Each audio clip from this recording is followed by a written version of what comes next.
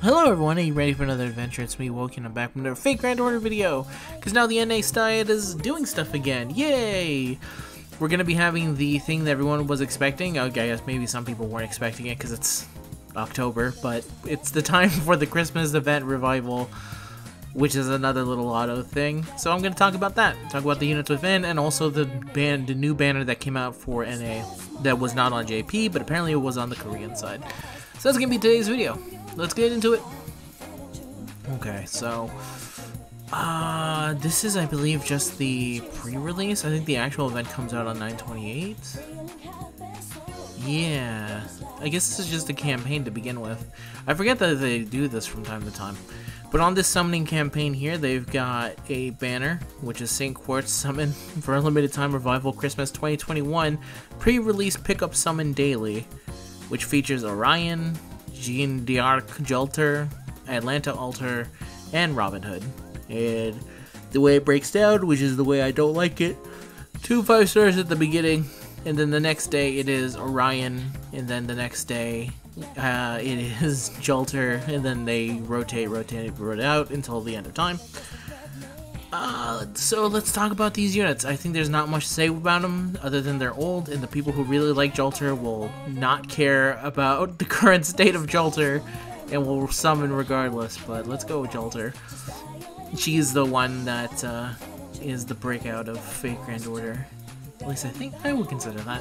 Anyway, active skills. For the longest time, it might be surprising to hear, Jalter was the best unit in the game. She's not anymore. For various reasons, but let's go into it.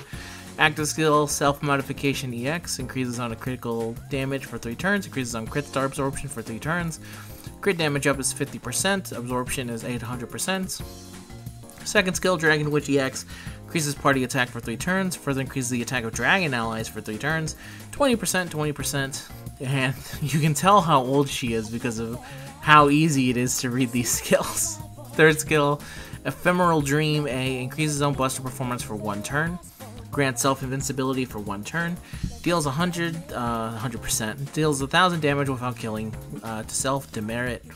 Her passive skills are Avenger B, Oblivion Correction A, and Self-Replenishment Magic A+, which is a increased own NP generation rate by 18%, but a 500% chance to reduce the party's debuff resistance, increase of own crit damage by 10%, and charges the NP gauge by 4% every turn. Her pen skill for the third one is a bonus against Avengers. Her Noble Phantasm is called Le Grandement de la Haine, the Royal Rage of Mine. We'll go with the powered up version. I don't know if we have the strengthening in NA yet, but I'll talk about it regardless. Deals damage to 1 enemy, inflicts buff block status for them for 1 time, gains 30 crit stars, and it is 800% damage at level 1 and 1200% at level 5. Inflicts curse for 5 turns. Not the greatest, to be 100% real with you. The curse damage is 500 at overcharge 1, and it can get up to 2500 by the end of it. She also does have a Witch Dragon of Shinjuku 1999 costume, so that's cool. So yeah, like I said, Jalter back in the day was one of the best Buster servants, and she was definitely laid waste to everything during the Buster meme meta. Not Buster memes, but during the Buster meta that existed up until, I want to say, Scotty came out. I think that's safe to say. And then Buster started falling off. And then obviously Buster is alive and kicking it in JP, but she is not one of the units in there. The reason being, of course, is that her skills are just too old at this point. 50% Buster damage is good, and granting self-invincibility for 1 turn is good. Having them on the same ability, not good. Not good at all. The deal damage is negligible, but yeah, this is not great. Second skill, it's again not the greatest. It feels like so many other people give way more when it's a specific, especially when it comes to dragon allies, but not the greatest. The crit damage up is nice, and the absorption is whatever, but to just do those 2 things, just not the greatest. So she's definitely a unit in need of a buff of some kind, and I think people have been asking for it for a while. That being said, she probably still would be very useful to you, especially if you are a fan of Jalter. She's not bad by any stretch of the imagination, she's just old. And she's an old unit that is still technically good. She's still better than a lot of units that even have certain buffs, I would say. I would go as far as to say. It's kind of like Merlin, where when you look at Merlin, Merlin is a fantastic unit, but when you compare him to the ones that came out nowadays, he doesn't really live up to them. But there's no denying that what he does is good. It's just not good in the current meta game of stuff, I guess, is what I'm trying to say. But that being said, if you're a fan of her, you can obviously use her. She's pretty fantastic still, I would say. Still very much usable. There's plenty of units that people use that are bad, and they figure out a way to beat stuff. You're not going to have that much trouble with Jalter. Very simple. Buster, go boom, done. I guess the other thing that's kind of a knock on her is that she does not have a NP gauge buster of any kind, like an MP gauge of any kind. So when you use her with Vitch to increase her skill levels, all you're really getting is a chance to get back her buster performance for 1 turn. And even then, it's on a 6-turn cooldown, so not the greatest. This being on a 5-turn means that you would be able to get it back. You'd be able to get this back. But yeah, that's Jalter. If you are a fan of Jalter, you've already made up your mind, and you are already summoning, and I wish you the best of luck. I hope you are able to get her. But next, let's talk about someone who is equally on that Orion. Not to be confused with Super Orion, which is the actually very good busted version of Orion. This is the technically a male, but it's Artemis taking over version. But anyway, active skill. Increase on defense for 1 turn, affection of the goddess EX, increase on defense for 1 turn, increase on attack by 20% for 3 turns, increase on debuff resistance by 50% for 3 turns. Weird, weird that it's only by 50%, but it's a nice to have 50% defense up for 1 turn, which is not the greatest, but it's 1 turn, 5-turn cooldown. Increase damage against male enemies for 1 turn, 100%.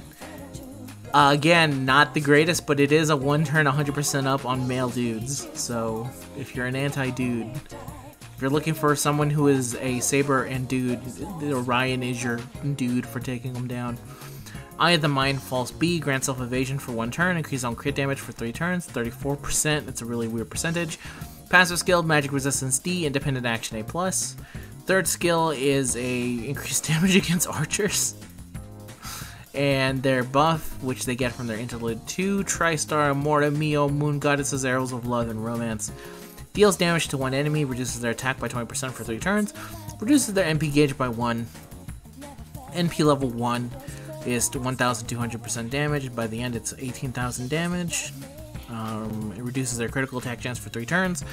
At charge 100%, it's 20%. If you get it all the way to 500% charge somehow, it's 60%. So, similar to Jalter, this unit just doesn't have a buff.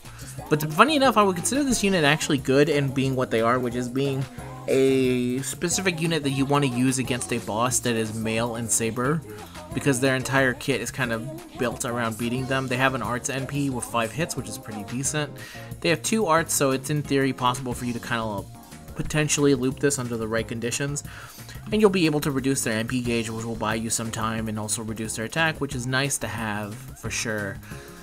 It just doesn't really compare to the power of Super Orion, who Super Orion doesn't really deal in the idea of like keeping them alive. Super Orion just kills them very quickly and very effectively, and without NP damage. He just does it with his bare fists, so maybe not the best comparison.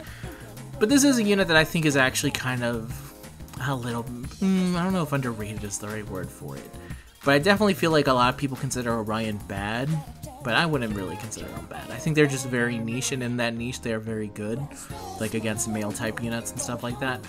Not the most uses for them though, I'll give them that, but I still think they're cool. The one thing I'll say is that they are not limited. They're always in banners, so unless you're a huge fan of Orion / Artemis over here, and you just want to reunite them with their Super Orion, which is what I kind of want to do. To be honest, I'm actually kind of salty that I've never been able to pull Orion, because I'm one of the only people in the world that actually wants to pull Orion. I would have loved it if instead of getting Anastasia on that last summon video I did, it was Orion, because at least I don't have Orion, and I would be able to reunite them and stuff like that. But anyway, this unit is here for you to summon on if you want them to. I would say that they are solid in some places, but obviously their status as someone who is always in the banner will always make me say that you probably should not summon unless you are someone who's just so down bad for this unit that you need them right now. So, that's my advice on that. In terms of the 4 and the 3, Atlanta Alter is cool. Nothing much more to say there, and Robin Hood is neat. So, Robin Hood is Robin Hood. You don't really need me to say much about Robin Hood. Now let's look into the actual events. Okay. Here it is. Event duration October 23rd. It hasn't even been announced, really. I have to look at this and see when the hell is this event actually starting.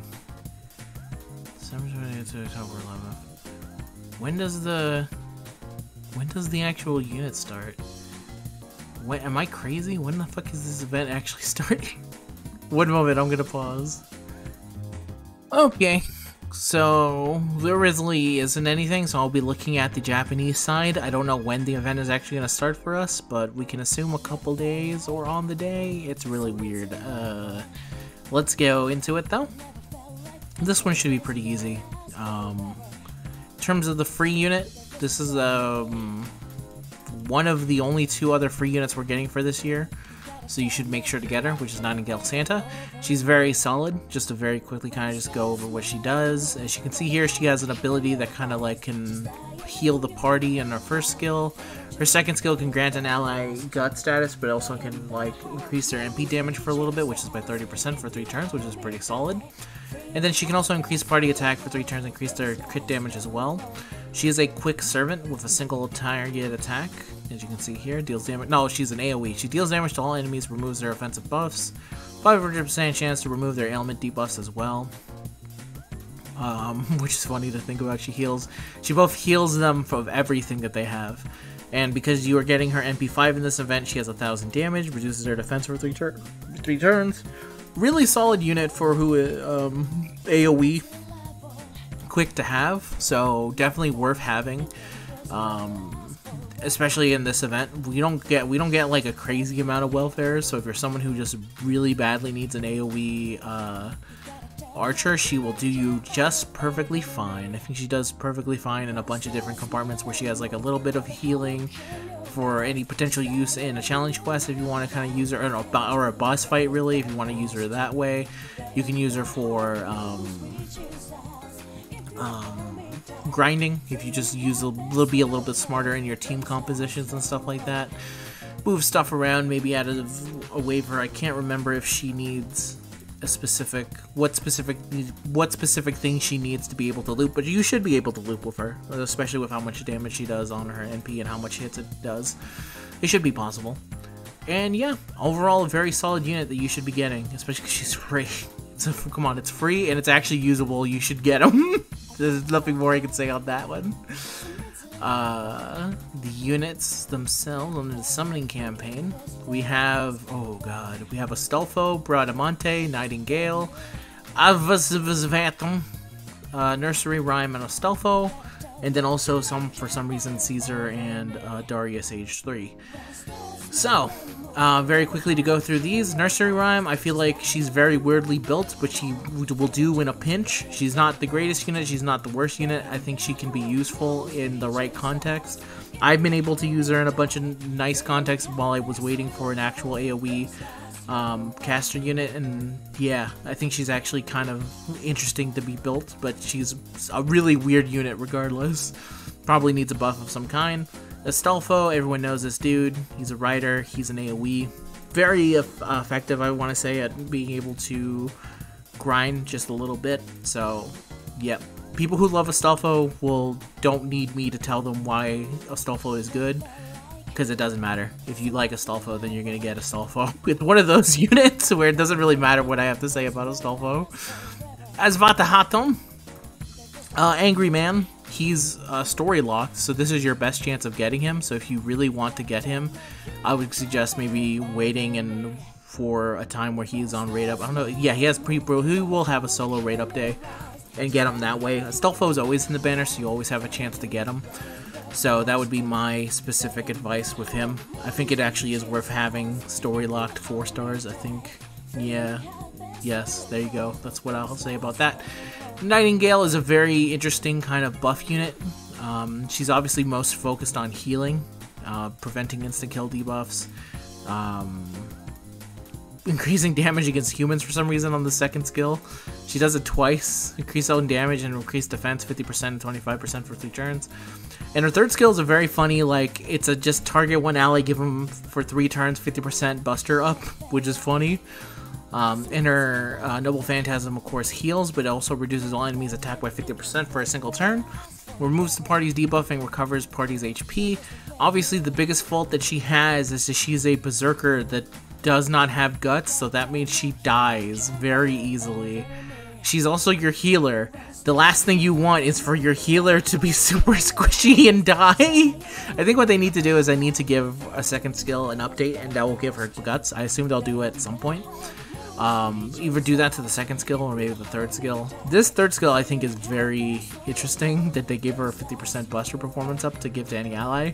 I do end up using her, funny enough, as someone who does not have a Merlin, who just kind of uses her for buster performance up. I've been using her in the past for that. So I think she's a very niche unit with certain niche effects. Like, obviously, I think she would probably be best in a challenge quest of some kind, especially one like the one we're getting back with King Hassan. This ability to grant them instant kill immunity for 1 time, 3 turns is pretty useful, even though it only lasts for 3 turns. I wish it was just a permanent grants them instant death immunity, because it's not like you're going to be running into that all that often, but whatever. So yeah, the biggest fault to her is that she has no guts and she's a berserker, and in Fago, a lot of the harder quests in the game will just eat up a berserker with 1 crit, so it's kind of important for them to have a guts in some capacity, especially since you would mostly be using her for challenge quests, because obviously in grinding kind of stuff you wouldn't really be using her. You'd probably want to use someone else, because not a lot of people grind with, unless you're someone like me and you're making some kind of like meme team format, in which case then yes, she can be used in that, but other than that, no, not really. It's going to kind of depend on the player, where you can kind of use her in whatever way you want. So yeah, that's how I feel about her. Next we got Bradamante, who I absolutely love, the ass of France. Perfectly acceptable unit, probably needs a buff of some kind though. She increases her own quick and arts performance by 30%. She has a second skill that grants a gut status for 1 time and also increases her defense, and then she also can charge 1 ally's MP gauge while removing their debuffs, and is a 20%. Her third skill is a bonus damage against riders, because she is related to Astolfo, because she's one of the knights of France. And her Noble Phantasm deals damage to all enemies, 60% chance to stun them for 1 turn, reduces their crit attack chance by 20% for 3 turns, increases own NP damage for 1 time, it activates first, 600% damage at level 1 and 1000 at level 5, 5 hits, quick, AoE, and then she also shows you her butt while she's doing it, which is maybe the thing she's most known for in all of Fago. It even made it into the carnival. The Fago carnival thing, everyone knows that's basically what Bradamante is, and for that very reason, she's obviously, I think she's actually the weakest of the Lancer Quicks in terms of AoE. I think Parvati is still number 1, with the Valkyries being second, and I don't know if any other units on JP who are Lancer specifically kind of have been released since then. I'd have to look at the list to be 100% aware of what they are. But in terms of what we have currently in NA, she's probably the 3rd? Maybe the 3rd? Let me take a quick look. She might be the 3rd best. below 2 4-stars. The reason is that she just doesn't deal enough damage, and she doesn't have enough NP gain to warrant what she does, so it ends up kind of screwing her over a little bit because of that. And this is from me, someone who actually summoned for her and has been crazy using her and testing her and stuff like that. She just doesn't have the specifics of what she needs to kind of be up there as close to everyone else. Okay, looking at this, it doesn't really look like there is. Actually, a little bit later in the future, but in order to keep it hidden, I'll keep that hidden for now. So yeah, I think Bradamante is a unit that is probably not... She needs a buff of some kind. She definitely needs a buff. Definitely usable. I've used her plenty of times, and sometimes maybe you're just someone who just is a simple person, and you just want, after your 2-hour-long lotto grind, maybe you just want to see a butt every once in a while. And in which case, I say, Bradamante is your girl, and I wish you the best of luck in summoning for her. She's not story locked, she's not limited, you can just literally pull her at any random time, which is what I've been hoping to happen, so I can get her a little bit more damage, so I can warrant using her over my NP5 Parvati. Because honestly, if I need a Lancer for anything AoE related, I just go to Bravati if I'm using Quick. So yeah, that's what I currently feel about Bradamante. I really hope that she one day gets a buff of some kind to make her a little bit better at looping, or maybe give her some added utility. But for now, she's third best in a category, and she's outclassed by 2 4-stars.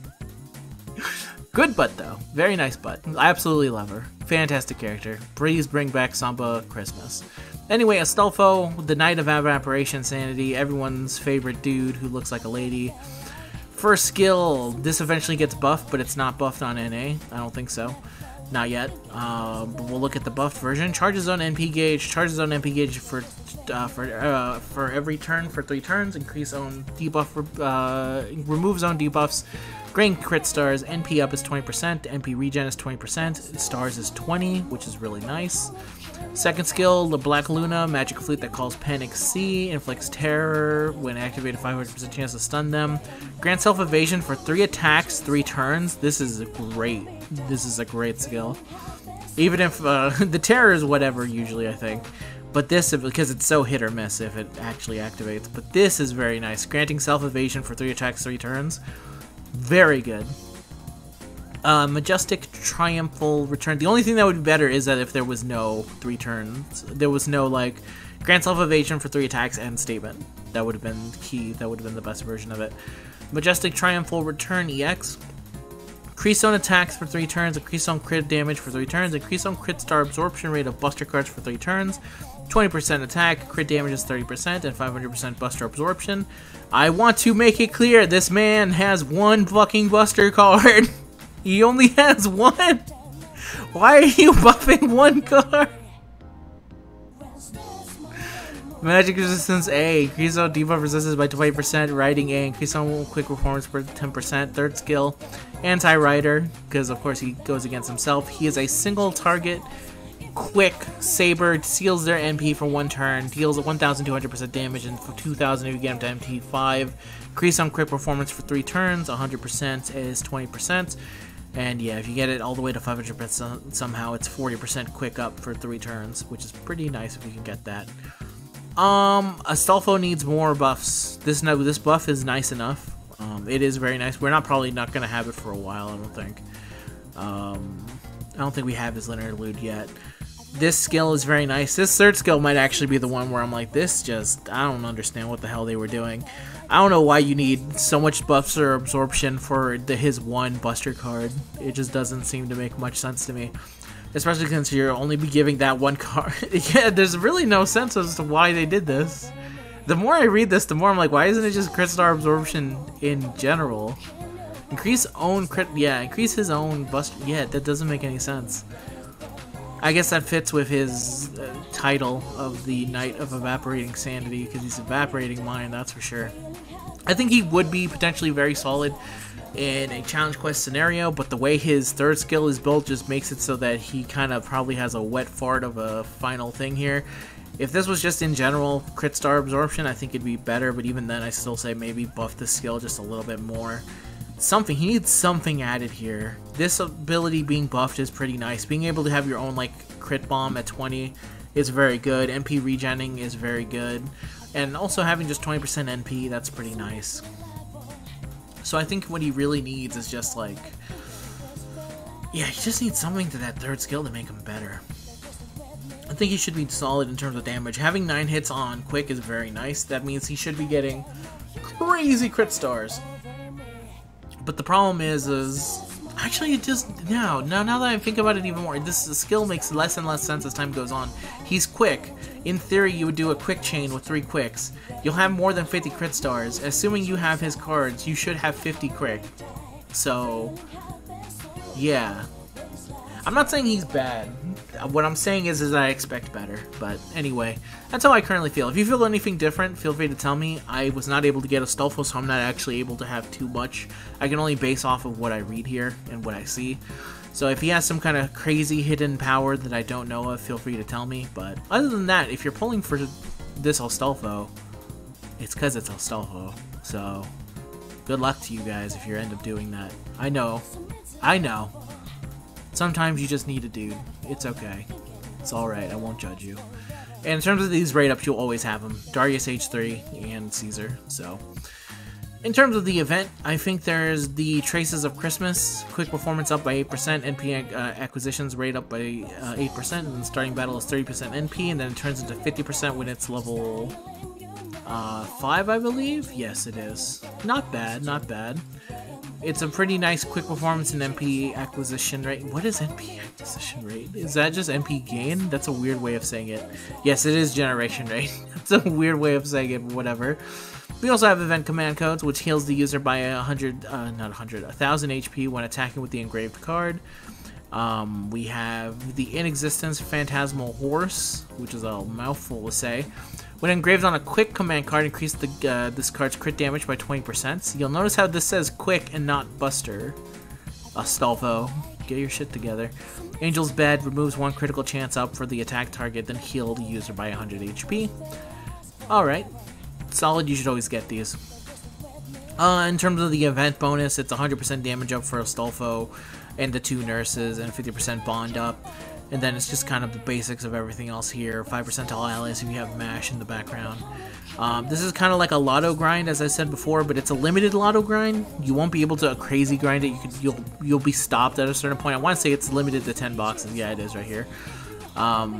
Worth getting the box. It has Dragon Fangs, it has Forbidden Pages, it has Octuplet Twin Crystals, it's got Ghost Lanterns, pretty nice. It also has apples, which is cool. The thing that kind of sucks is the fact that it has regular 4 XP, but to be fair, by this time in Japan, that's what they had, so that's what they give us. It should be updated, but it doesn't. But then you can also use exchange tickets for Feathers and the Giant's Ring and the Talon of Chaos and stuff like that. You also get a status up card. You also get these little lanterns, which is what you will use to power up your nurse, and a crystallized lore when it's which is the grand prize. So not too bad. Pretty easy event. You just kind of play. You just kind of enjoy the story. You play. You grind a lotto. Bing bang boom. You're done. There's also the Santa Battle Royale, which activates when you reach a total number of resets, I think, across the server. So these will unlock, you'll get various gifts if you can beat them, such as 5 Genesis Eggs, 5 Reactor Cores, 5 Primordial Lungua, 5 Giant Rings, 5 Koten Magatamas, 5 Bullets, I guess they're called gunpowder, and 5 Stakes. So, yeah, pretty simple, and you only need to clear Fuyuki to do this, so that's absolutely everything. I tried to cram as much as I could in such a short, limited time, not even short, limited time, just to get everything out, so it's all in one video. So, if you made it this far, god, dude, thanks. It's a long video. You should leave a like, it does help the channel a whole bunch. And you can leave a comment down below if you agree or disagree with any of the servant thing. Like I said, I'm usually pretty lax when it comes to what a servant does. If they are actually god-awful in some way, I will call it out most of the time. Or if they're notorious for being, like, bad at the time being. But to be honest, a lot of the stuff in Fago, you should be able to figure it out, like MacGyver style, how to win if you want. Where there's a will, there's a way. So for the most part, you should summon for these characters if you absolutely love them in some capacity. So if you do end up summoning for them, I wish you guys the best of luck. I know Jalter threw off a lot of people, so sorry, rip to your supply. I wish you guys the best, and I'll see you guys in the next video. Peace out. Until next time. Bye-bye.